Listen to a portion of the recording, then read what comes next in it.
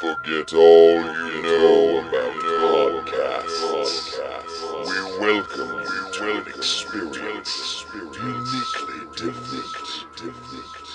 Please join us for our coverage of all entertainment on the fringe of society. The candles are lit, the lights are down low. It is now time to welcome our host as he steps up to the pulpit. The sacrifice has been prepared for the midnight black mass.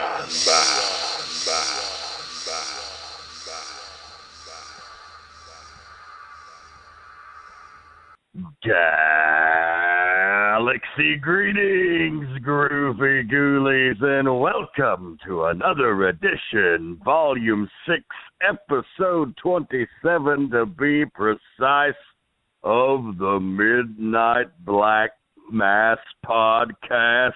It's better than a kick in the balls. I am your host, the Reverend Dan Wilson, alongside my tag team partner, the Southeastern Strangler, Andrew Alexander, and we are just a mere days away from Star Wars The Force Awakens. I'm a little bit excited. I'm a lot bit excited, but we need to go back to something. There's probably some listeners out there that disagree that this is not better than a kick to the balls, because some guys are into that, you know, maybe have a chick stand on them with their high heels, you know, stretch them out, maybe put some clothespins on them, just a lot of abuse going on. People are into that shit. Yeah, they made a movie about it, don't you know? What's the movie called? I heard it was that there 50 Shades of Grey. Oh. I don't know about 50 Shades of Grey because I watch pornography, so I didn't need to pay $15 to go to the theaters to see a watered-down version of it. Yeah, that's a good point. Or as a dear friend of both of ours who shall remain nameless once said about 50 Shades of Grey, what the fuck is that? That's a Tuesday night.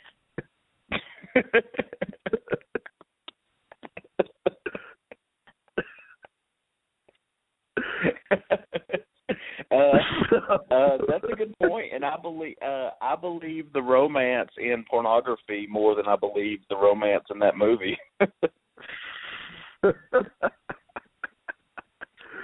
Good possibility. Well, of course, last week, folks, we left you with our Star Wars tribute, the first part of hopefully many parts. It was released to great acclaim, the first ever Super Star Wars, as part of our grand excitement for Star Wars The Force Awakens. Everybody's getting their tickets. I'm scoping out my show times.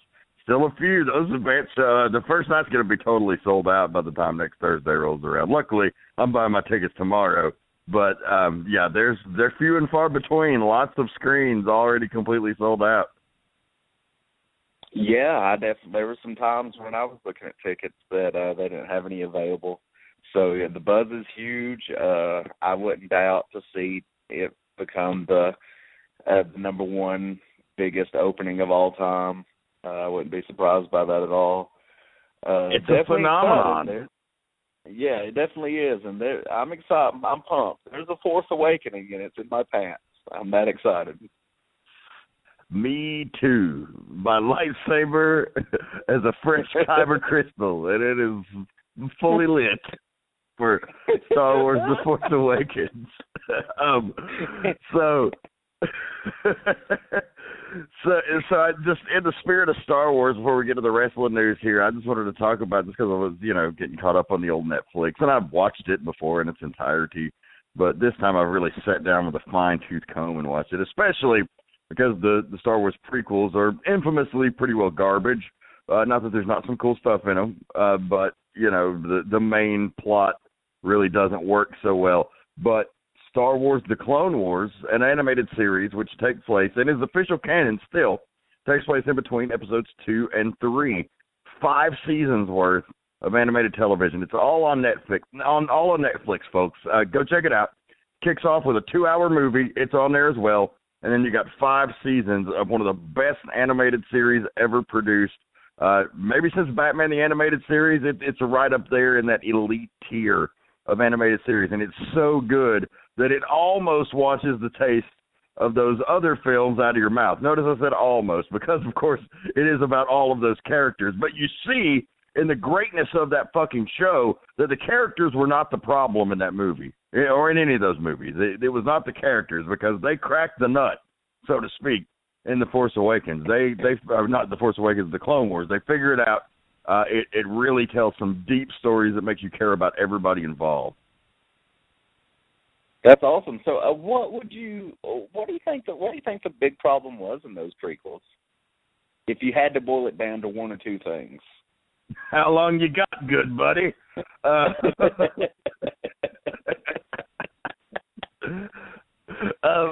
They were, like, especially if you watch them in order as it was intended by the visionary George Lucas, 1 through 6.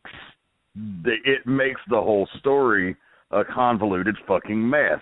The original trilogy was this brilliant piece of work, and there was a lot of mystery about what happened before. In the prequels, when they did it, it almost was a letdown. The action was very good, though the CGI, a bit primitive for its time, does not hold up very well now, because it was in the early days of CGI.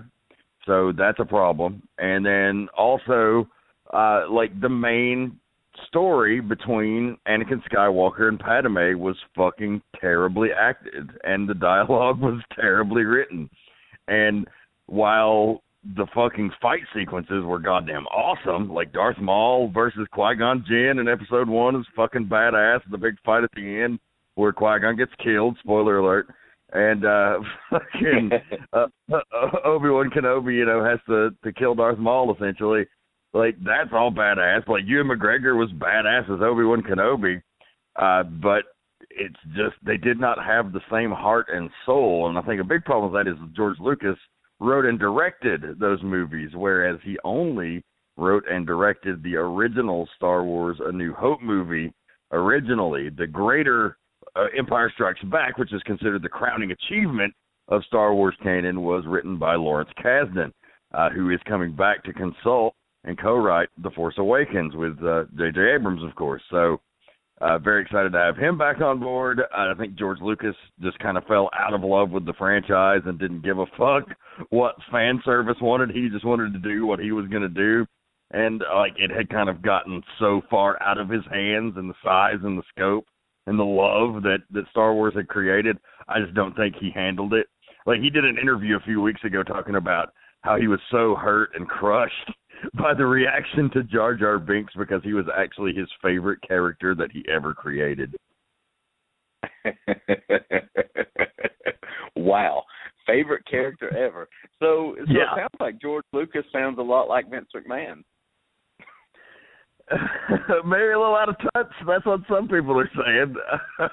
Certainly what some people are saying, and maybe that's a good segue for the Wrestle News. Beep, beep, beep, beep, beep, beep, beep, beep, beep, beep, beep. Time for the Wrestle News. Boy, WWE, I feel sorry for them to a degree, because they're getting fucking hammered. Let's start off with a good piece of Wrestle News that you dropped the segue. I was just running with it, Pallet. It's a great segue. But I just think the most important thing to come out of the professional wrestling world this week, still early in the week as we record this, but on Monday Night Raw, yes, the flagship program of the entire professional wrestling industry, Tommy Dreamer scored a pinfall after using a DDT. It was crazy. It was amazing. Fucking nuts. Well, Tommy's a hell of a talent, always has been, in my opinion, and he's just one of those tried and true guys. Like, they never seem to want to do anything with him, but they always call on him when they need somebody for a spot like that. Yeah, he's definitely, I guess he's what you describe as a good hand, and they definitely never wanted to go too far with him, but just, I mean, when I saw that, I know we're going to talk about Raw and some other things, but I was just like, holy shit, a DDT just picked up a victory.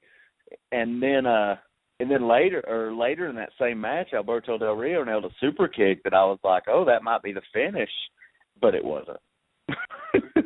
Oh, wow. Fucking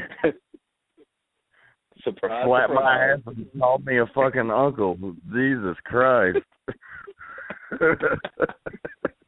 Okay, so on to your wrestle news. It's all downhill from here. Apparently, poor WWE.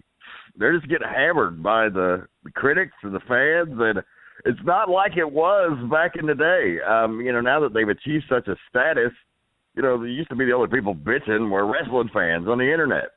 Well, those wrestling fans have grown up and gotten jobs and become editors and writers for major mainstream publications. And so now WWE, with their record low ratings recently, are really taking a beating in the press.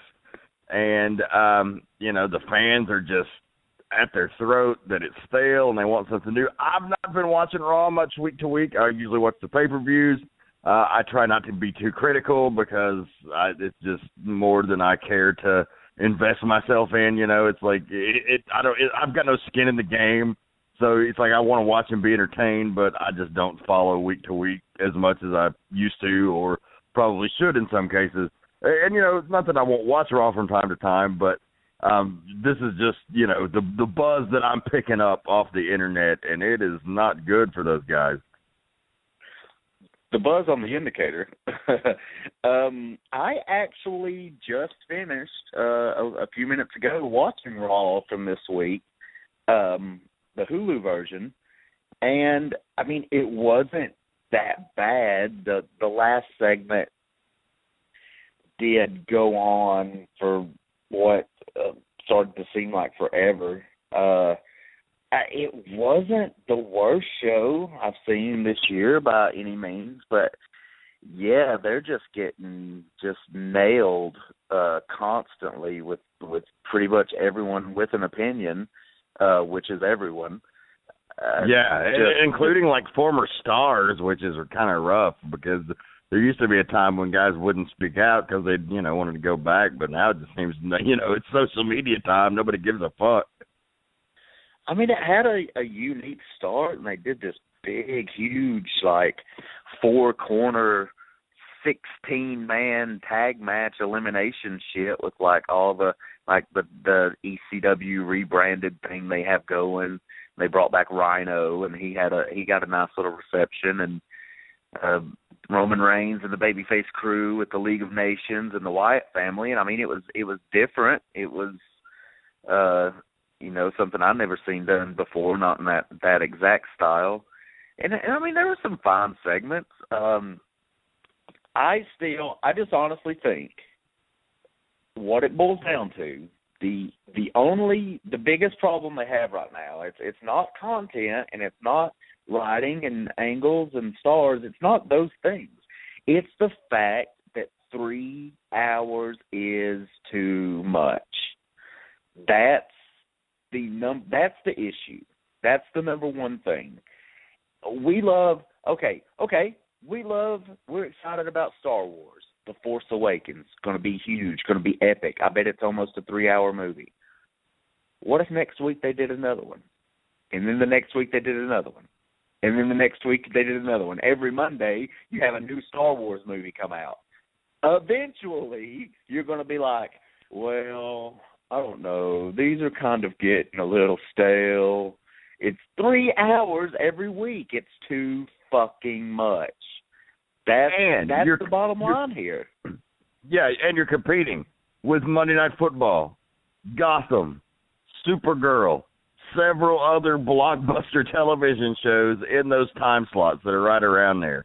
So not only you've got 3 hours worth of content and that's a lot of time to expect people to give up every week for one show when you're competing with so many great television programs in what many are calling the golden age of television right now for dramas, action series, etc. So a tough spot for them to be in. They serve a lot of masters. They're still a profitable company, still making a lot of money. They've got a lot of overseas deals, so they're not hurting really in the box office, it would appear. But I think, is it a case where things have gone too far in the direction of the fans having a voice? Like I said once before on the show, they gave them the gun. They handed them the gun and said, "Here, what do you think?" And now they're telling them, and they kind of don't know what to do. And so it's like, do you listen to that opinion? Do you just press forward? I mean, personal opinion, and I don't ever like to talk shit about WWE, but I do think like the set could stand to be refreshed, and some of the presentation of the show could stand to be refreshed a little bit. But I think the biggest thing that guys talk about as far as like the old timers that comment on it, they really do need to let guys kind of go out more a little unhinged. The over scripting is hurting them, I believe, and it's finally starting to catch up to them. Yeah, and I definitely agree with that. But, going back to what you said about, they serve a lot of masters. It boils down to they're still like the highest rated show on USA. It has to be, if not the highest up there, but I'm sure it's the highest. And USA is paying for this programming. They want 3 hours. Now, if Blog Talk Radio comes to you and says, okay, we can do the Midnight Black Mass for 2 hours a week. We'll pay you $500,000. Or we'll pay you $750,000 for 3 hours of content. By God, every fucking week, me and you are going to be sitting out here for an extra hour fucking farting on snare drums if we have to fill that time, because we're fucking getting paid. We're not going to say, oh, no, we can't do an extra hour of content because it would ruin our integrity and our artistic freedom couldn't shine through. Bro, fuck that noise. We were going to be like, fuck yeah, we'll be giving you an extra hour, and it don't matter what we're doing. I'll start going out fucking midgets and shit, so we'll have shit to talk about. And that's what they have, but they got to find a different way to fill that time. And my theory is, I think they should do from 8 to 9. They should just do their NXT show that comes on weekly on the WWE Network. At least try it. If it doesn't work, you can always go back and do something else. But it gives variety, and I think there's going to be people that don't watch Raw that would like to watch that, or people that maybe don't even know about NXT maybe. Because there still has to be some people that have never checked it out. I know it's the hot thing right now, but there still has to be people that aren't watching it. And I like NXT a lot, and I think they do a great job. But I think people may be forgetting things about how, because the crowds are always really hot and they're really into stuff and they just bite on everything. But you have to think that a lot of that crowd is like the same crowd of diehard wrestling and NXT fans. And also, they go to a show once a month, roughly. I don't know the exact schedule, but they go to a show once a month, and they see 4 weeks of television taped, and it's like all the best stuff. You get to see everybody, and anything that's going to happen for that month of television is going to happen in front of that crowd. So they're going to see the best stuff. They're not going to miss out on anything. So yeah, they're hotter. I don't know if that's always going to convey if all the NXT stuff was done the exact same way on Raw. I don't know that would necessarily be the answer. It's not a bad attempt. It would be a great thing to try, but I don't know if that's just automatically going to be like the saving grace. Because a lot of people are comparing the products now and thinking, why is NXT so good and so fresh and so unique, while Raw is just this stale product that's been going the same exact way, if that makes any sense. Yeah, it makes a lot of sense. So I just wonder what's going to happen. I know they're pissed off about it. I know that there's changes coming, I'm sure. What kind of changes, we'll see. More power to them, I always say. WWE is the industry leader. The business lives and dies by their success. So if they're perceived as uncool or unhip, then the shit rolls downhill, and it's not good for any of us. So you should all be rooting for the WWE's success. And hopefully they can turn the ship around. You know, they've done it plenty of times before, so I have no doubt. I think this is a longer period. Vince McMahon's a guy who thrives on competition, and he hasn't had any in a long fucking time. And I think the NXT thing has kind of shined a spotlight on some of the weaknesses of the big brand's product, because they do just kind of present it as a traditional wrestling show. And that large section of the fans who's kind of been clamoring for that to come back is satiated by that. So they have something to compare it to now. And I don't think that they necessarily like that NXT has so much positive buzz over the main brand when it's supposed to be the AAA or the feeder system to the WWE. So I think changes are coming, and should be interesting to see what they do. You know, are we going to see something similar to another Attitude Era that spawns out of this? It's possible. It was during the low business times of the mid-'90s that their most profitable and popular period of all time spawned out of. So, you know, when the chips fall, so to speak, and things are looking down, Vince McMahon is notorious and legendary for being able to pull one out. And, you know, they say he's out of touch. They say he's old. I mean, he is old. You can't deny that. But they say he's out of touch, and, you know, maybe that's true, but they've counted him out a lot of times before, and he's always managed to be successful. That's something I wanted to bring up, the Attitude Era, because that's something that people always go back to, because that was the biggest point in professional wrestling history, even though it wasn't just the Attitude Era. It was also, you know, the competition and the WCW and NWO and a lot of those things. But I just don't know if the same people that are clamoring for more wrestling, surely to God cannot be the same people wanting that Attitude Era, because I don't care what anybody says, that the in-ring product back then does not hold up. There are some good matches, but they're few and far between. Back then, the matches and everything, they're atrocious.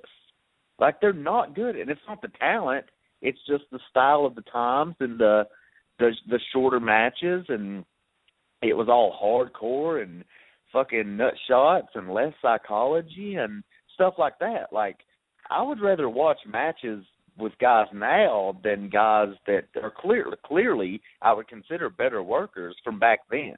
Like, man, I don't know. There was a lot of Austin, Rock, Triple H, Undertaker. These guys were in matches back then that I do not remember positively. You know, some of the pay-per-views were different, and, you know, occasionally you would get some good matches, but for the most part, you see better matches now and better in-ring stuff, even though a lot of times psychology is thrown out the window in different ways now, and there's just not a lot of selling and stuff like that. But I would rather watch a lot of the guys now than stuff that was happening in the Attitude Era. There were better moments, there were cooler spots and funnier shit, and, you know, Austin running over shit with monster trucks and DX invading WCW, and all of those things were really awesome, but the in-ring product, the wrestling, was not better. The ideal scenario is a balance between both. The Attitude Era was very heavy on the connecting with the people, and you got to do that. And, of course, the millions of dollars those people involved made will tell you that was certainly the way to go. However, to keep it pure and traditional to wrestling, you do still have to have plenty of wrestling. So you need to strike a nice balance where you have people super hot over the best wrestlers fighting for the top prize, you know. And if you can achieve that magic level of greatness, which has not been done a lot of times in the wrestling business. I mean, let's be honest. You know, looking at like maybe 89 NWA with Flair and Steamboat, some of the late 70s NWA stuff. I mean, there was certainly a time where that was the case. But it's not always the case, you know. But that's certainly where you would achieve that sweet spot, so to speak. Yeah, I think they get in I don't know. It's like maybe they want to put all their eggs in one basket. They don't want to spread out certain things, and then they get on these trips where they just do. I was listening to commentary, and Byron Saxton, I believe he does the color now on Raw, and they took Jerry Lawler, moved him to SmackDown, supposedly because he was too old. And when he's on camera, you can tell he's older, and that's not the demographic they're going for. That's the biggest load of horse shit I've ever heard in my life. Like, what wrestling fan is sitting there going, oh, this Byron Saxton kid, he's much better than Jerry Lawler at this job? That's fucking stupid. Like, if you want to build him up, go ahead. Yeah, I wonder about some of the practices when it comes to that, and I believe that's mainly in the Kevin Dunn department. But, like, you have Jim Ross active, still wants to call matches, but they don't want to put him on TV. He was bitter all the way to the end about being taken off of television, and you could tell that he was not happy about that, and he still wanted to do it. And he comes back and he does a kick-ass job on this New Japan. Like, as long as Jim Ross is able to deliver great performances, you should let Jim Ross deliver great performances. I don't see what logical reason anyone has to argue against that. Yeah, it's fucking stupid. It's like, he has an obvious handicap. Well, how many people in the fucking country that watch your programming have a handicap? They can relate to that. Not everyone has to be this fucking beautiful human being. When how much camera time did those announcers even get? Probably 5 minutes throughout the whole show. You just hear them. You got the greatest commentator of all time and one of the greatest color commentators. They would, together as a team, they're what many would consider the best announced team ever, and you don't want to use them because they're not young, they're not hip. Well, young and hip ain't fucking working for them, if you ask me. The biggest rating spikes they seem to get is when they have, legends, when they'll bring out a Shawn Michaels or a Bret Hart or a Rock or Austin maybe. When Taker comes back, Ric Flair, these guys, people get excited about that. That should tell them something. Yeah, it's a bad sign when nostalgia is more popular than what you're doing today. Again, that's something else you want to try to achieve a sweet spot on. You want the nostalgia to be important and be able to trot it out when it means something and it's special. But people don't need to be sitting around waiting on it. That's not the way that's supposed to work. And you look on the network, they put all those old shows on there, and my God, that Mid-South wrestling stuff that's on there is so fucking good. I've seen most all of that, but to have the TV in that fairly good order with that great quality and just the detail that Bill Watts put into selling those angles, I hope their writing team is watching that because, it was 1985 and it was relevant to that, but you could take so many small things that they did and apply them today and they still work like a fucking charm. I listened to Jim Ross had Kevin Sullivan on. It's actually a two-parter. Second part went up today, I believe. But, he said something interesting. He just said that why is there no one on the creative team just there as, like, quality control? Why don't they have somebody, a wrestling person, to sit in and to hear some ideas and say, well, wait a minute, here's why you can't do this particular one because it's stupid fucking horse shit. Or this is why you can't have guys doing this in the match because it's stupid horse shit. Just something to. Yeah, I think they definitely need some wrestling people on the creative end of things. There's a lot of little tweaks, but I still think it boils down to it's a lot of product. It's a lot of time you're asking people to invest, and if you're not giving them awesome shit, they're not. All these awesome, epic shows, they're an hour every week. Occasionally there's a special thing where it's a 2 hour. But for the most part, they're 1 hour shows. If you're having a DVR and you're skipping commercials, they're 42 minutes. 42 minutes and 3 hours, it's a big difference. Yeah, extremely big. So, like I said before, all the best to them. Hopefully they turn the ship around. It's good for all of us. So the only other thing that I wanted to address on the Wrestle News was a viral video that went all over the world this week in reference to wrestling. It was involving indie wrestler from California, Joey Ryan, and a Japanese wrestler, I believe it was, from Japan.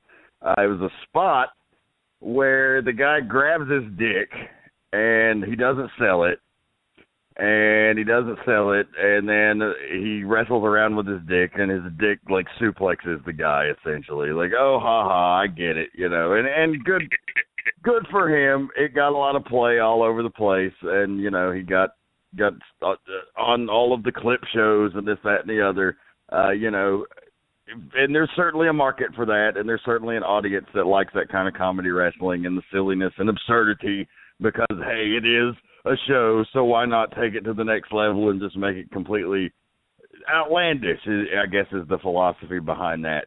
But just for me, and I hate to be that guy, I hate to be the bitter old fuck, but God damn it, like, I hate that shit so fucking much. Like, what the fuck are you doing? Like, everybody knows it's bullshit, and I guess if the show you're on, like, if that's what they're doing, and that's what the people are paying tickets to see, I guess it's fine, but God damn it, like, the old veteran in me that, was taught certain things about wrestling and certain rules that you follow to protect it and present it and make sure it's done in a way that is palpable to people and appeals to people that will sell tickets. Like, that's just polar opposite of everything I was taught. Yeah, I saw that. I watched it one time really briefly, and then I kept seeing it pop up, so I was like, oh, this thing's getting over, but I didn't rewatch it or look a lot into it, but yeah, I don't like that stuff either. I think there's a way to do comedy and stuff in wrestling, and it can be done properly and done with the right people, and not to say you wasn't the right person to do that, but yeah, when you're having guys sell stuff, I don't know. There is a line, and a lot of times people go over it now. But the toothpaste is so far out of the container that it's like, what can you not do? Really, people know everything's bullshit. So if you're not in this heated match, if you're just in a random match and do it, I guess I could see the arguments be played. I don't dig that stuff. It's like a lot of the new thing with the slow motion wrestling. It's funny, it's entertaining. The guys are clever that do it, but it's some stupid bullshit. Like, yeah, it's the kind of shit that if I saw in a match on a show I was booking, like, I would lose my shit. Like I said, if it's PWG or one of those, like, where they expect it, then whatever, that's what the crowd wants, give it to them. But on a traditional wrestling show, like, I don't know that those guys would try to do something like that, but I don't know. It's like two conflicting ideologies just fighting over one another, and like I said, I just can't abandon my principles. I think it's some bullshit. Yeah, I agree. 100%. I just think there's a way to do things, but I think we're probably the minority these days, and most people just say, "Oh, it's wrestling; it doesn't matter," which I kind of hate that. I mean, there's a time and place for that phrase. I mean, there's some things, but when you're just like, okay, well, it's just wrestling, so we don't have to put forth any effort or try to make this a good show or better quality or an athletic contest. It's like, it's eye roll worthy for sure. Yeah, but, and I can definitely see where, like, the old school guys just have a fucking coronary over that shit because, these guys, they lived and died for this shit. It was their living, it was their lifestyle. And, a guy like Joey Ryan, he's a full-time wrestler, to my understanding. He's between Indies and TNA and different spots that he does here and there. He tends to make a living. So good for him. and good for him if he's finding an audience to buy it. But I ain't that audience, and the type of wrestling that I sell to people would not be that audience either. Yeah, but I think really it just boils down that you're bitter because your dick can't suplex anybody. I suppose. It may could belly to belly somebody. No comment.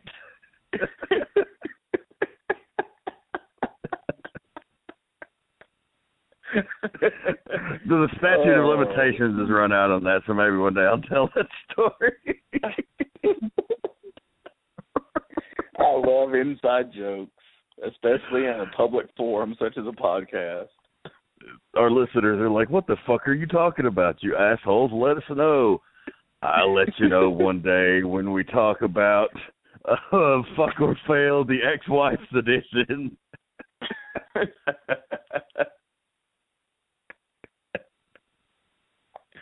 Oh, that's fucking funny. Spoiler alert, it was a fail. It sure as shit was. Oh man, I had a little piece of news. This is a little piece of personal news, but I just because I know we've discussed it lately.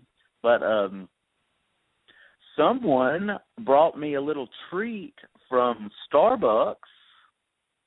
You know, I never had Starbucks. I'm not a coffee person. I know we talked about this, and you mentioned you're a fan of some of that stuff. Mm-hmm. And I tried this shit, and it was delicious. What did you have? It was a vanilla bean frappuccino. I told you. I mean, it was cold. Like I was like, oh, okay, this is a cold drink. All right. So, and I didn't know what the fuck it was. I was like, well, I guess I'll take a sip. And I drank that motherfucker in about 30 seconds. I don't know what size it was. It must not have been a venti or whatever, but it was gone. Yeah, I inhaled those motherfuckers. I think I thought of that because I was going to ask, the holidays are coming up. Let's talk about the holidays a little bit more. Keep that theme going. We got a special thing coming up in our next segment. And then I thought, oh, yeah, fucking Starbucks cups. That's the big news of the holidays. And just thought I would share that with you and our listeners that I'm a fan of something at Starbucks. Now, I don't plan on going to buy that shit because I can't be getting hooked on no fucking $5 frappuccinos. Because I will. I don't fuck around. People ask me why I don't drink alcohol. That's fucking why. I can't just be sipping. Can't be sipping a beer like a normal person. I'd be fucking going crazy, getting hammered every night. But you'll pay for them with dick all day long. That's right. Oh, shit. Well, yeah, as Andrew mentioned, we do have another Playing Favorites holiday edition for you this week as the holiday specials continue to roll on. We'll be back here in just a little bit with a Strong Style Psycho Tank as we talk our top 3 Christmas movies of all time. But before we do that, real quick, going to get the plugs out of the way. Empire Wrestling, huge 5th anniversary card, going to be going down this Saturday night. It will have already happened as this airs, but definitely check out EmpireWrestling.net, Facebook.com/Empire Wrestling, on Twitter at EmpirePW as things are moving forward to the huge Christmas night event, as well as long, cold winter. So tell us a little more about what's going on at Empire. Man, that's hopefully the 5th anniversary goes well. Like you said, it'll have already happened, but we're having the first ever Empy Awards, hosted by Livewire Corey Cox, Mr. Sports Entertainment, and the one and only Reverend Dan Wilson. Triple hosting duties for the Empies. First award show, and I haven't gone all out trying to write scripts for, an entire award show, but definitely throwing around some ideas for some silly, stupid jokes, as we've all come to know from any award show, really. I did debate about just having cue cards and having just like the worst jokes possible and having guys come out and read them. like really exciting individuals like Chris Gans or Lamar Phillips come out and just read cue cards of jokes, award show banter. Like it would be so ridiculous. Like people would get the nudge that, oh, this is fucking stupid. But I think the show, yes, of course. I mean, I think bad comedy is good when you know it's bad comedy. Like when you're not trying to sell it as genius stuff. When you're like, oh my God, this is so bad, we have to share it. But I think it'll go well, and then December 19th we'll have another event, and that should be good. Working on a big main event for that. Hopefully it'll be announced maybe by the time this airs, but I'm still trying to work out the small details about it. And then Christmas night is going to be a big deal. It's going to be on a Friday this year, so it's going to work out perfect. Come after you open your presents and eat all your food and your turkeys and your hams, come to Empire, and then the next day you can rest and relax. You probably don't have to go to work the next day. So it's going to be a good situation. And then we roll right in to that new year, 2016. Looking forward to it. A lot of exciting stuff on the horizon for Empire Wrestling. Looking forward to the MP Awards, Christmas night, long cold winter, and so much more, as always, at the Empire Arena, 22 Austin Avenue, Rossville, Georgia. Check them out. Again, EmpireWrestling.net is the website. Home video release for Chasing the Grail is in production. Will be out soon. We'll get a release date for you there. I have a couple of upcoming appearances myself outside of the Empire Arena, throwing on the old managerial robes to handle the Strong Style Psychos Tank's affairs afar. He asked me to join them on this journey to Cornelia, Georgia, back to one of our home bases, some old stomping grounds for Why We Wrestle's Heavyweight Championship Tournament, January 9th, 2016, at the famed Church of Southern Wrestling.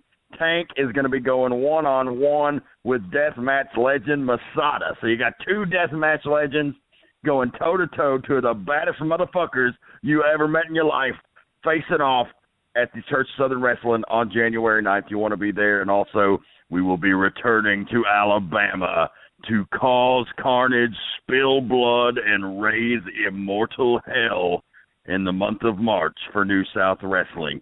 So you want to check them out as well.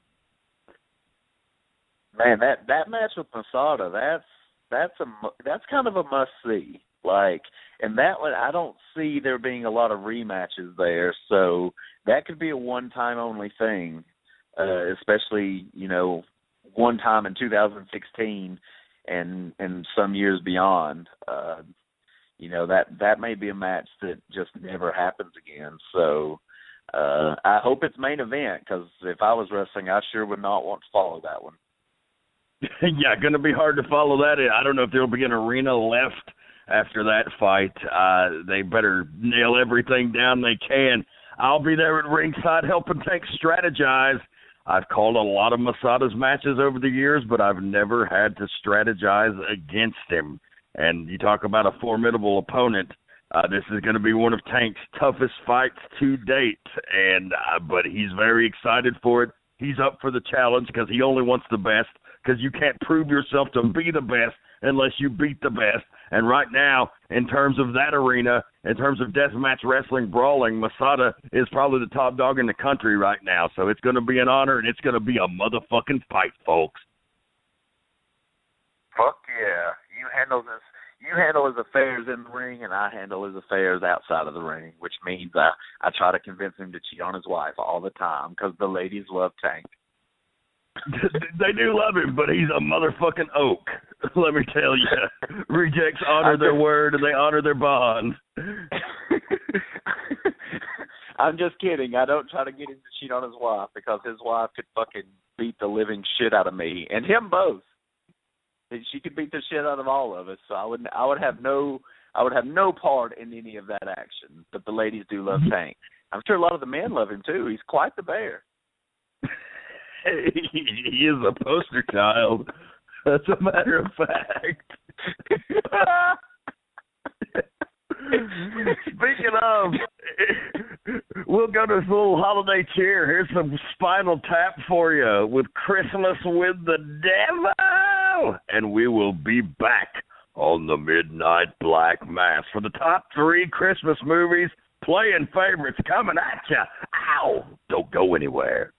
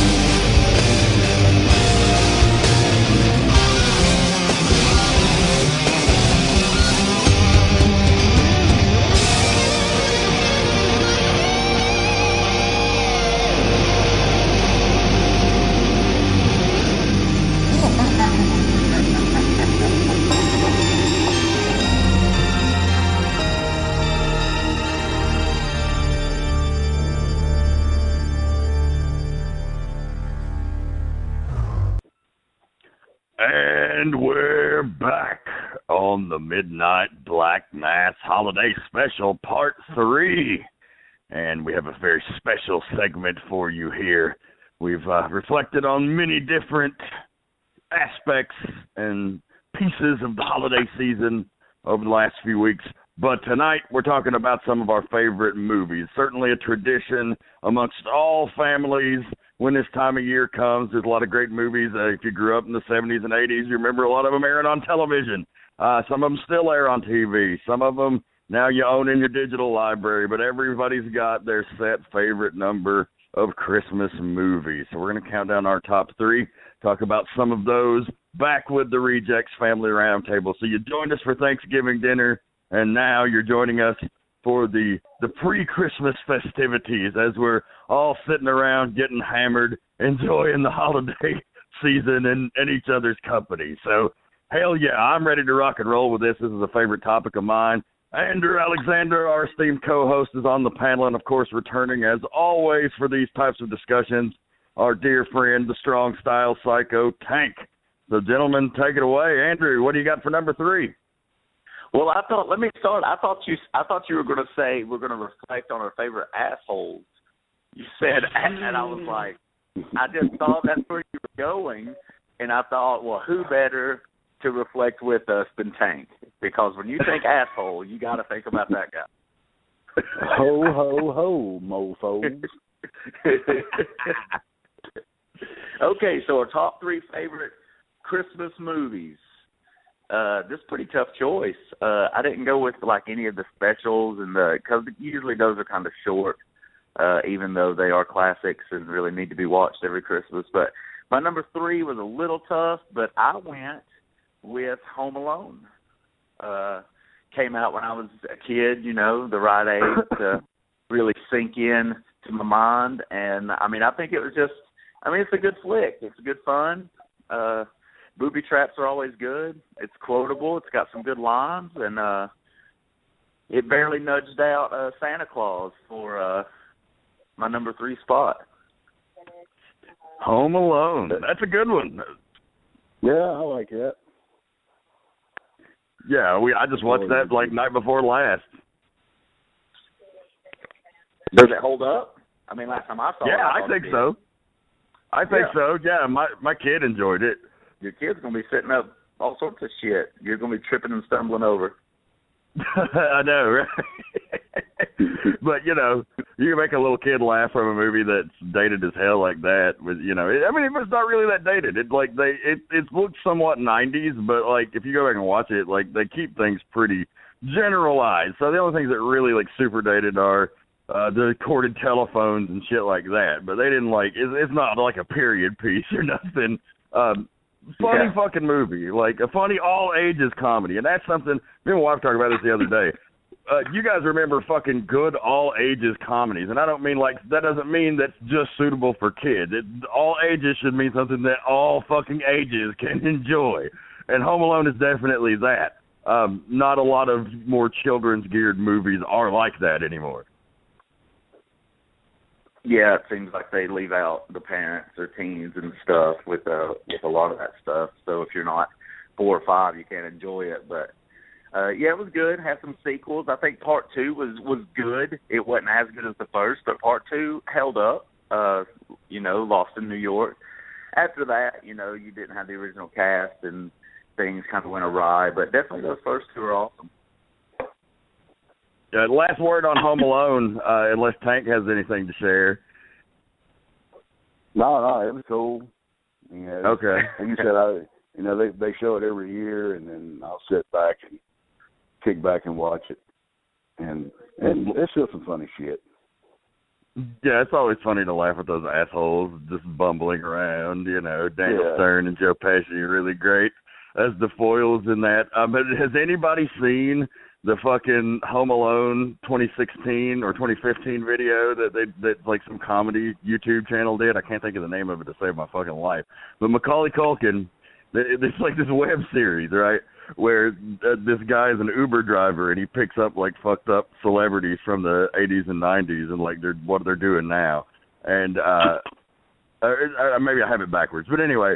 This guy, he calls an Uber, and Macaulay Culkin is the fucking driver, and he's, like, all fucked up. And so the guy that calls the Uber has to end up driving himself while Macaulay Culkin's in the back fucking smoking a cigarette and bitching about how he said something about something being ice cold that his wife did to him. He goes, "You want to hear about ice cold? My fucking mom left me at home for a goddamn week when I was 8.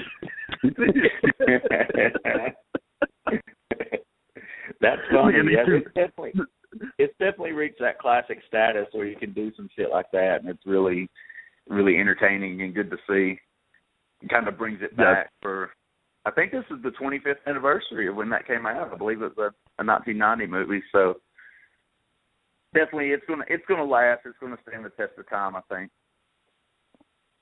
Yeah, check out that video on YouTube if you haven't, and we're a Home Alone fan. What you got for number 3, Tank? My number 3 is Bad Santa. Oh, that's a good one. Probably the rudest and crudest Santa you will ever see. Yeah, it was. I think at the time it was like it held the record for the most uses of the word "fuck" ever in a movie. It may still hold the record. I don't know, but it's pretty great, especially the little fat kid who with the snot nose and made that son of a Gonna make you some sandwiches. I'm pretty sure Wolf of Wall Street surely beat the record with the word fuck, but that's one I didn't even think about. I just kind of thought of the family wholesome movies, but that's a really good movie. I remember seeing previews and just kind of being like, well, that might be okay, but that's just kind of maybe a silly premise. But I went and watched it, man, and I love that movie. I own it for sure. Like that's an awesome. It's funny as fuck. It's got a good little meaning that you can learn from. Good moral story, but it's hilarious. Oh my God! That's a great movie. The fucking kid, with the snot nose, and he's like, "What do you want for Christmas? A tissue?" I mean, that's just funny as hell. What's your goddamn obsessed with asking me if I want a fucking sandwich? Oh, yeah. Yeah, it's great. And the chick that's like, "Oh, fuck me, Santa, fuck me, Santa." Which is the mom off of Gilmore Girls. Yeah. Yes. Saying fuck me, Santa, which is great. And then, fucking Bernie Mac, and then the little midget dude that's been in like a shit ton of movies. Or little person dude, whatever the hell you want to call him. Yeah, I can't remember his name, but he's in a ton of shit. He's hilarious in it. Yeah, it's all around awesome. Great choice, man. Like, it's a great fucking movie. Like, it's not just a good, like, it's just a great movie. Like, it has a great story. Like, the fucking ending is so fucking great. I mean, it's like heartwarming and funny as fuck, and like it just strikes on all the chords. I love Bad Santa. What a great fucking pick. So I got a quick question. Sure. For Tank. Have you ever felt the need to dress up as Santa? Maybe sneak in at night. Surprise the wife, take what's yours a little bit. Maybe she'll be screaming, "Fuck me, Santa." Nah, shit. She'd just be like, "What the fuck you doing? Get out of here." But if I was to do some shit like that, she would just be like, "All right, you're stupid. You Go down to and play games." You get her a little drunk, and then you come in as Santa, and the next morning when she asks you about it, you just act like you have no fucking clue what she's talking about, and convince her to the point where she starts questioning, "Did I fuck a complete stranger on Christmas?"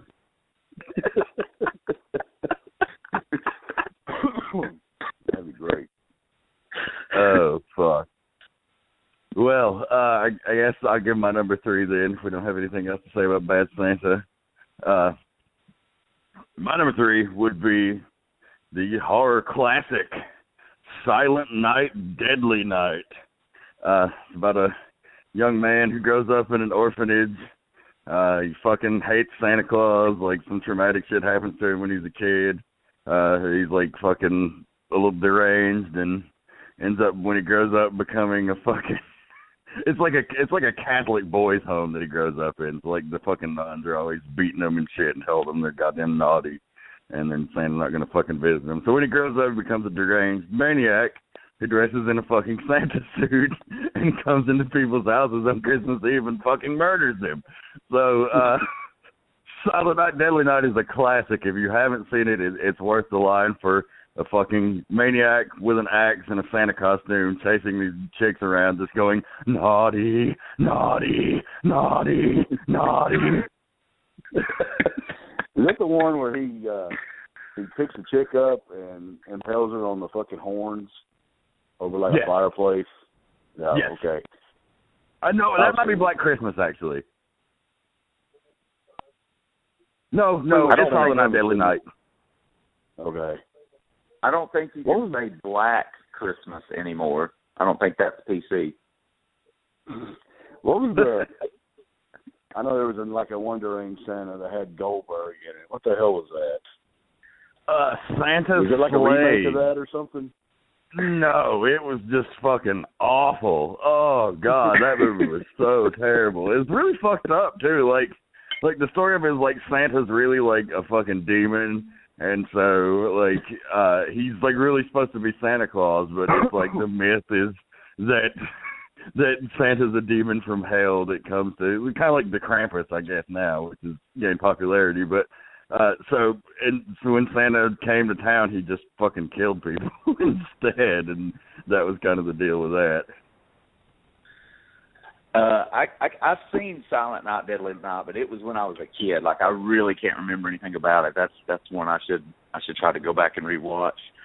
Well, now that y'all spoiled my number 2, talking about Goldberg and Santa, I can't even talk about it because that was my number 2 pick. No, shit. Well, no, go ahead and share your thoughts, please. The world wants to know. No, I'm just kidding. I've never seen that movie. I remember it, but I have no interest in watching that. It looks like a piece of shit. But my number 2 pick and my number 1 pick, they're tough, man. They are close. Like, you could ask me tomorrow, and I might change my mind. It really just depends. They're both just so great and so iconic. I'm gonna give number 1 the edge just because of my mood, but number 2 I'm gonna go with A Christmas Story. Obviously a classic. Everyone's seen it. They play it for 24 hours straight, which is great because it's the type of movie where you can catch the last 30 minutes and then catch like the middle part of it and then maybe go back and watch the first part and just piece it together in your mind, and it still just works. You don't have to see it start to finish. But what a great fucking movie and great story and so many great lines that you can quote and that just everyone knows. So I gave it the number 2 nod. There's not very many Christmas movies better than that. I don't think I put it on my list intentionally because I figured it would come up. So I tried to pick some things that I thought you guys might not pick just for the sake of discussion. But God damn it, yeah, how could that not be at the top of anybody's list? So many great performances. Darren McGavin steals the movie for me. Kolchak the Night Stalker as the father of young Ralphie with his fucking various one-liners and shit that he worked in profanities like some painters worked in oils. Fragile-y. The goddamn lamp. I'm going to ask y'all, what's your favorite line or scene from A Christmas Story? The number 1 that sticks out. Man, mine. I mean, there's so many good ones. One of my favorites is when the goddamn dogs bum rush the house and they eat the turkey, and he closes the door, and that fucker's ear is stuck in the door. He's like, "Puppuses, some goddamn puppuses." Oh shit, that's a good one. My favorite scene, God damn it, there's so many, but they all involve Darren McGavin. I'd say after she breaks the fucking lamp and she's trying to put it back together, and he's like, "You use up all the glue." And then like he's like getting ready to go to the store, and he's trying to think of something nasty to say to her, and all that comes out is "not a finger." That's my favorite scene. Obviously, You'll Shoot Your Eye Out's classic, and I love Fragile. I mean, it can be the middle of fucking July, and if I see something with Fragile on it, I'm like, Fragile, it must be Italian. But I really love the scene where he's trying to change the tire and he drops the shit and he goes, "Oh, fudge." And he's like, "But I didn't say fudge."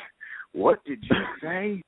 "That's what I thought you said. Get back in the car." And he's scared to death. And then the mom goes home and he finds out he lies on his friend and says he heard it from him, and he calls the mom. And you hear the mom beat the shit out of the little kid in the background. It's great. So what I do, Mom? What I do? Oh, Mom, what I do? I mean, I also like it, when they go to the Chinese restaurant and they're singing, fa ra ra ra ra, and they cut the goddamn head off that duck. And they're like, oh shit. Yeah, there's just so much. Oh man, that was on my list. Now I'm gonna have to change some shit around. But yeah, no. We can talk about it more. We can talk about that movie the whole show, I'm sure. I mean, it's just... All right, well, let's just say that's my number 2 also. So, yeah, let's just keep talking about it because there's so much funny shit in it. Yeah, I mean... the fucking kid sticking his tongue to the goddamn cold pole. He's just stuck. Yeah, and like all of these scenes are just... I mean... A lot of movies have 1, 2, 3 iconic scenes. This one, I mean, it probably has 10. Like, the whole movie is just jam-packed with iconic shit that you just remember and you think about and you can just quote word for word. And when he waits in that long-ass line to see Santa and he can't talk and he goes down that slide and starts climbing back up and Santa's just like, "You'll shoot your eye out, kid." And he steps on his face. It's like the maniacal, evil-looking Santa. Like, ho, ho, ho. And then when he's standing in the line, that little goofy kid with the fucking aviator helmet on and the glasses, like talking about the Tin Man, my favorite character. Talking about the Wizard of Oz. Ralphie's like, "Who the fuck are you? Get the fuck out of here." And his brother with the coat, he can't put his arms out. I can't move my arms. Oh, Randy is great all throughout the movie. I can't get up. And fucking when he hides in the fucking cabinet after Ralphie gets in the fight with the fucking bully, and he's like, "Daddy's gonna kill Ralphie." And then somebody's wanting to eat his food, and she goes, "Be my little piggy." And he just looking that food up, and I was like, "What the fuck?" When Ralphie beats the shit out of the kid. Oh yeah, when he beats the shit out of that kid, Scott Vargas, and he's like, and all I saw was his beady eyes and his yellow teeth.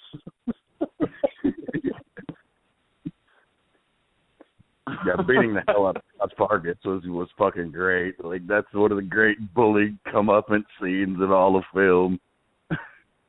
No, for sure, it's got to be the best. Fucking classic.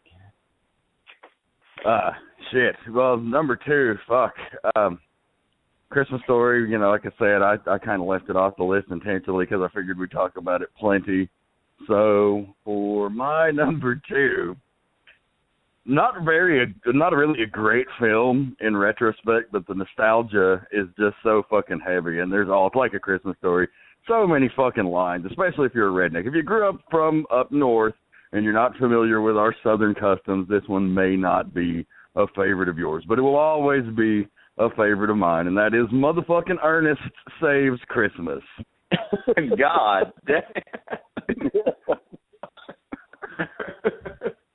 I'll be the first to admit it. I never watched any of those goddamn Ernest movies, so I never saw it. But y'all can go ahead and give me a good synopsis on it here. Oh, Ernest, you know the deal with him, right? Oh, go ahead, Andy. Yeah. No, I was just going to say that I think that one I've probably seen little bits and pieces, like not even enough to. I know that you see it on flipping through the channels, but I've never even seen it either, like start to finish to even talk about it. I mean, I'm very familiar with the movie, but I just never saw it. So it's definitely a good pick. I'm interested to hear some of the funny shit. Oh, yeah. I mean, it's just stupid. I mean, like it's not a great movie, but it has a lot of great scenes in it, and Ernest is just such a lovable idiot. And really, in that whole series of movies, that and Ernest Goes to Camp were really the only ones that were decent. The rest of them all kind of sucked. But the first two, that was the second one of the Ernest series. The first was Ernest Goes to Camp, which was very popular. He was a character that I believe he originated on Hee Haw, played by actor Jim Varney. So he's very folksy and southern. He's a lovable idiot. The movie starts out where Ernest is a fucking fuck-up cab driver who, because it's Christmas, he keeps giving people free cab rides because he feels sorry for them. So he gets fired by his boss. So one of the people he gives a cab ride to claims he's fucking Santa Claus. And so he has to, he drops the guy off at his stop and shit, ends up getting fired, meets back up with Santa. Anyway, the guy that claims he's Santa is like this fucking old dude. Basically, his power is running out, and he's got to find a new Santa Claus to transfer the power to because he's getting fucking old. He's like 800 years old or some shit. So he finds this children's television host in Florida, where they are, who's great with kids or whatever, and he wants to transfer the power to him, but the guy's like not having it. And he's got a Hollywood agent who's like trying to transition him from children's shows into being a movie star. So he's going to put him in this horror movie called Christmas Sleigh, actually. That's like where, about some fucking alien disguised as a Santa Claus and murders people. And like he has a moral dilemma because he's a kid's host and shit, and Santa Claus is trying to convince him. Well, anyway, they all think the Santa Claus guy's crazy, so they fucking go lock him up. And Ernest ends up bailing him out. And the funny shit is just Ernest being a fucking idiot, like singing "Oh Christmas Tree" but forgetting the fucking words. So it's just like, "Oh Christmas tree, oh Christmas tree, oh Christmas tree, oh Christmas tree." Fucking and fucking when he goes over to his buddy Vern's house and just fucking destroys it, like he's got this like classic, nice suburban Christmas party on it, and then Ernest goes in there and just fucking like trying to help and just fucking destroys everything. Like, it's silly, folksy comedy, but it always appeals to me because it's very down home and southern. My favorite scene from the movie is when they're trying to get onto the Hollywood movie set to convince this Joe Carruthers guy at the last second that he's really got to become Santa or Santa will die forever. Like Ernest disguises himself as a fucking snake handler and throws Santa Claus in the back of his fucking van or the back of his truck in a trash bag and like has him like wiggle around like he's a bag of snakes. So it's like the impersonation that he does when he's the fucking snake handler. He's like, "Hey, you can't go get one of them snakes now. They're pausing. Don't touch it. They're pausing. You want one for your boy? I give one to my boy once." And then he puts his hand over his heart like, "Burr, burr, burr." It's fucking stupid. If you like Hee Haw, you like Ernest Goes to fucking Saves Christmas. If you don't like Hee Haw, then you probably won't. So there you go. It certainly sounds ridiculous. Like, I don't even know. Some of these movie premises, I don't even understand how people sit around and come up with. I think they're just drunk and throwing out ideas. They're like, yeah, that works. It's Ernest. We can do whatever we want. Nobody's going to give a fuck. Oh, and then the fat dude from fucking Hee Haw, Gaylord Sartain, the dude that does the fucking eye gimmick where, like, he, shake his eyes back and forth. Yeah, he's really fucking funny in that. He plays an air traffic controller with his buddy Bobby, who's like this little fucking emaciated motherfucker with a giant nose and no teeth. And the fucking reindeer get shipped there, and like they fucking let them out of the box, and they like magnetize to the ceiling and shit. It's just fucking dumb as fuck, but it's funny. Sounds ridiculous. I would probably love it if I ever watched it. Yeah, you probably would. Yeah, I may have to check that one out, see if it's on any streaming sites or anything. It's on Netflix right now. My number one, I have a feeling it's Tank's number one. I think it'd be hilarious if it was your number one as well. Like I said, Christmas Story could be interchangeable for sure, but I always lean a little towards National Lampoon's Christmas Vacation. Oh, yeah, I know it. That's Tank's number one as well. I figured it was. But that movie, And you know, and it's not that old. It came out in the very late 80s, I believe, maybe 89, 88, 89.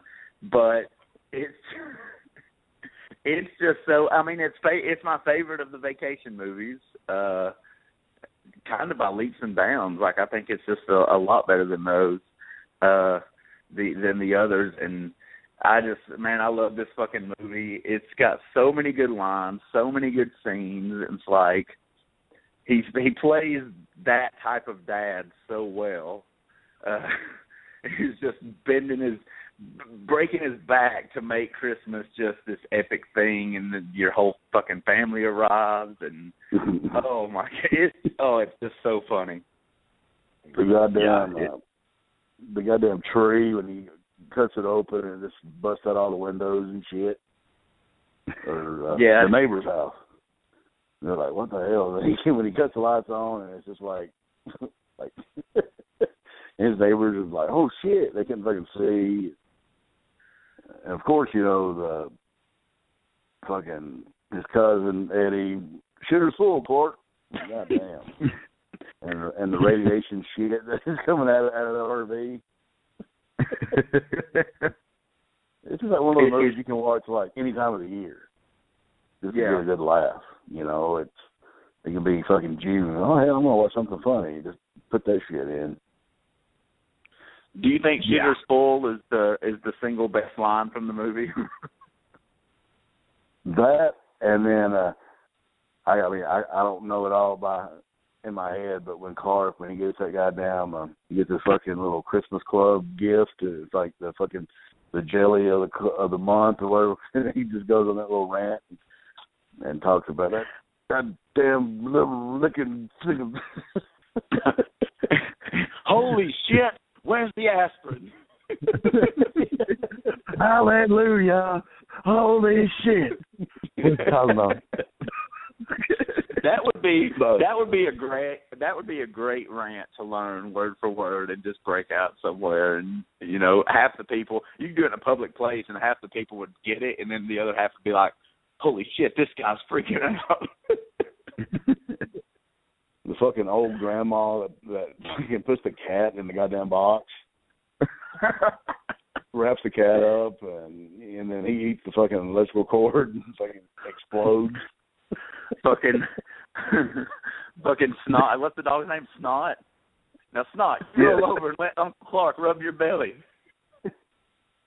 You ever seen a set like that on a dog before? I love fucking. Would you like to say Grace? Grace. Oh, she died. The blessing. And she breaks into the damn Pledge of Allegiance, and everybody just stands up and goes with it. So that's another one. It can be the middle of summer, and I hear somebody's like, "Would you like to say grace?" I just want to go, "The blessing." Yeah, man. Them dry when they cut it and it just splits open, and they're just, in the way they're just gnawing on it. The green gelatin with the cat food. Come on, man. That's good shit. Oh, dude, yeah. Like, if I was really picking a number one instead of trying to have a good discussion with different shit, obviously that's number one. I mean, we were watching that in the hospital at the time that we were waiting on my little girl to be born, you know. It's one of those essential movies you carry with you during the holiday season. So much good shit. God damn it. Like Cousin Eddie's one of the great characters as well. Like, he has so many good lines. This is just a real nice surprise. Here, get yourself something real nice. My favorite part is still when they're fucking going sledding and Clark sprays that shit on the bottom of that little sled, and he just like hauls ass like a bullet being shot out of a gun, and he's just going like through Walmart and shit. Oh man, I laugh every fucking time at that. I'm about to put that shit on right now, son. Yeah, I'll probably have to watch that one. I do have that one on DVD here, and Dan just mentioned, but that's another line that I use all the time, and people just, because I don't use it in the same context. I'll just use it anytime I can say the words real nice, and people don't. They're like, what the? They give you that look, like, okay, but I'm just like, something real nice. I always tell my wife every time we go somewhere that's like more of an upper class function, like some of her work events and shit, where I have to dress up and, you know, like fucking look presentable. I was like, I feel like fucking cousin Eddie. You know, I don't know if you've ever been somewhere where you felt a little out of place. To me, it always makes me feel like cousin Eddie. Yeah, I'm definitely gonna have to watch that shit. And it's a little off topic, but I just recently checked out the new Vacation movie. And Tank, didn't you see that in the theater? No, I never saw it. Oh, you got to rent it, man. It's pretty fucking good. Like, it's got some funny shit. I'm not saying it's on the level of Christmas Vacation, but it's definitely worth a watch. It's got some. I mean, it was much funnier than I thought it would be. I just thought they'd kind of phone it in, man. But it's got some really good shit. Yeah, I haven't seen it either. Yeah, it's in the old red box. Definitely. Well, you guys have set the plate pretty high for number one, and I could just probably go on some more about Christmas Vacation, but I definitely had a different number one pick. Just watched it last week to make sure. I thought about putting this on my list as number one for a while, but definitely holds up. Definitely one of the greatest horror or Christmas movies ever, in my opinion. And it is somewhat of an all-ages movie. I mean, it has some brutal shit in it. But fucking Gremlins, man. Gremlins is so fucking good. Like, oh, my God. Like, with the fucking practical effects and shit of that, like, all of the fucking monsters look real. You never, like, the only scene that looks kind of wonky is, like, when Spike leads all the fucking Gremlins out onto the fucking street and they use, like, some stop-motion shit, and that kind of looks dumb. Yeah. But, like, other than that, dude, like, the fucking puppets and shit that they use, like, great story, great moral, like, fucking, that's such a classic fucking movie. It is always going to be up there on my top list. Yeah, it's awesome. I bought it a couple of months ago. I had to break down. I was like, I need to get that. Now, I almost had it number one. I really debated putting Gremlins 2, but it's not so much as Christmas because that's a classic. It's a classic for different reasons. I was reading, are they remaking Gremlins or doing another sequel or something? I've heard there's talks about it, yeah. Okay. Well, yeah, you know, the fucking, like as far as that movie, the old chick that played Flo in the old Alice TV series, you know, she's just an old ruthless mean bitch, and she got that goddamn chair that goes up the steps. And so yeah, they just fuck her up, you know. Mrs. Deagle was a bitch. She got what was coming to her. Yeah, that's a movie for sure. And a lot of people don't even.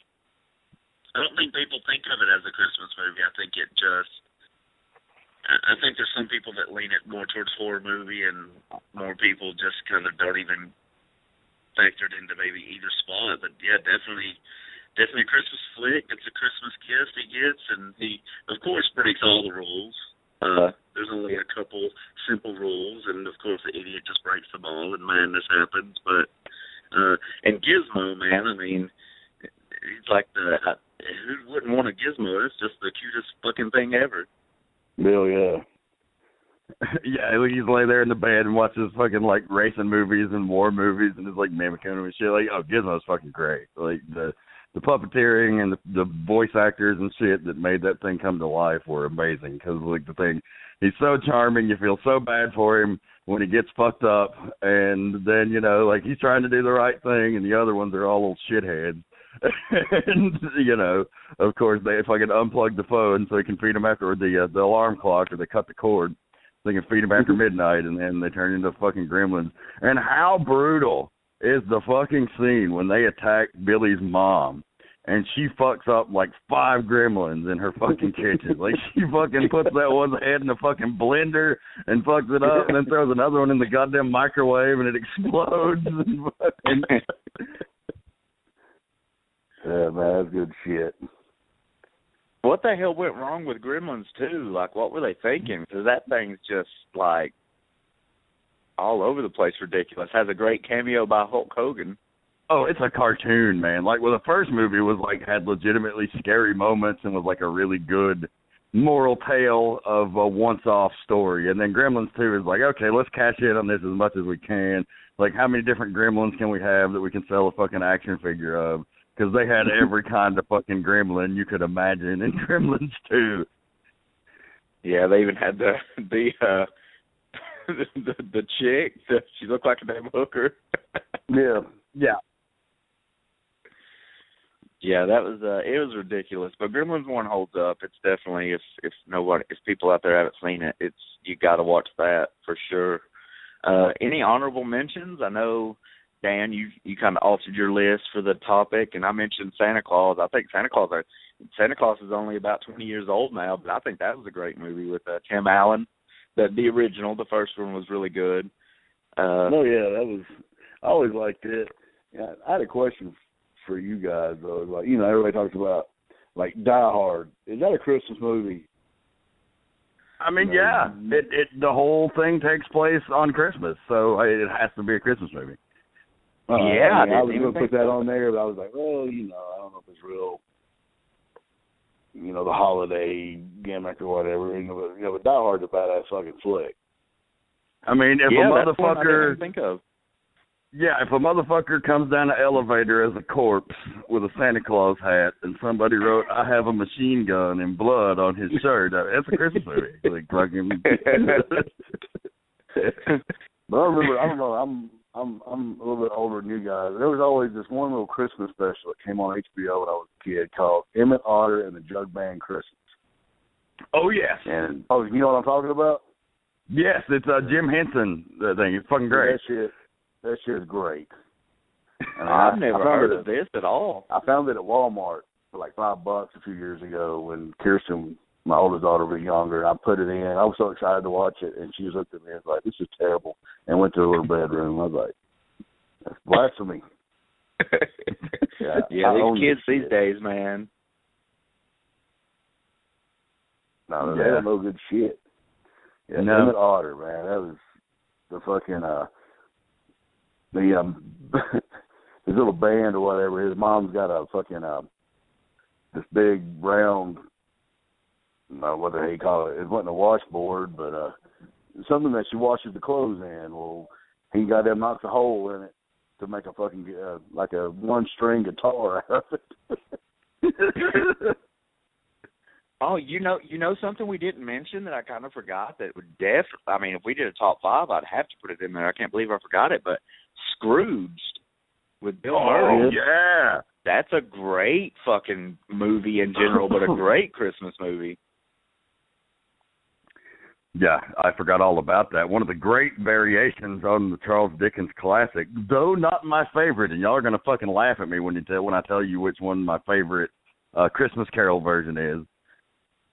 What is it? There ain't a better one than fucking Mickey's Christmas Carol. I'm sorry. Goofy as Jacob Marley is fucking too much, man. Like, fucking come on. You'll wear these chains for eternity.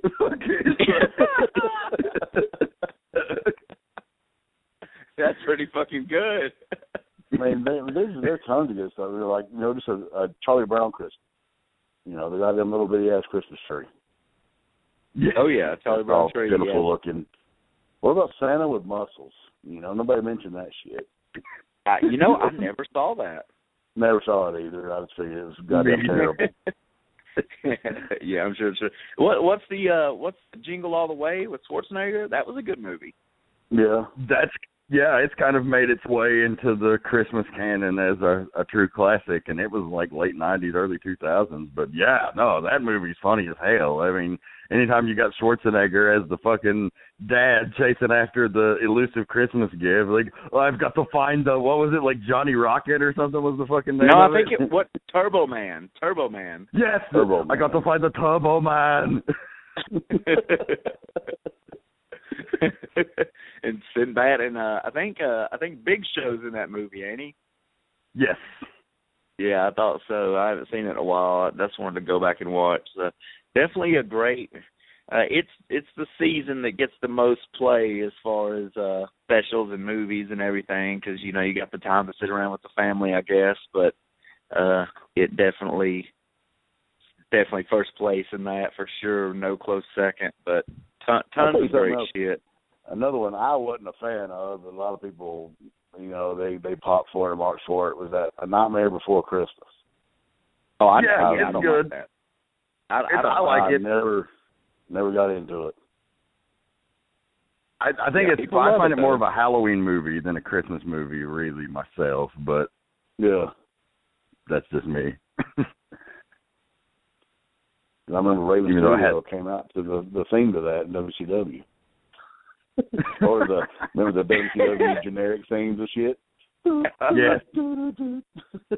Oh, I didn't even, man, I never even realized that. That's hilarious. Wow.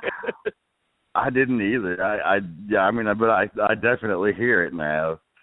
So that's what I always thought it was. I was like, well, damn, that's just the generic version of the This Is Halloween song. Oh, good time. Well, shit, guys. Looks like we're about out of time, but this has been a lively and enjoyable discussion and become an annual tradition here on the Midnight Black Mass. So, anyway, Tank, thanks for joining us, brother. As always, we always enjoy having you here. And Andrew, great episode once again. Always. Good times. Hell yeah. Well, from the Rejects family to yours, we wish you a very Merry Christmas, Happy Holidays, Happy Hanukkah, Kwanzaa, whatever you fucking celebrate, do it right. Festivus. If you're going to drink or do drugs, do it on the holidays. God damn. So, thank you for joining us, folks. Keep one foot in the gutter, one fist in the gold. Good night.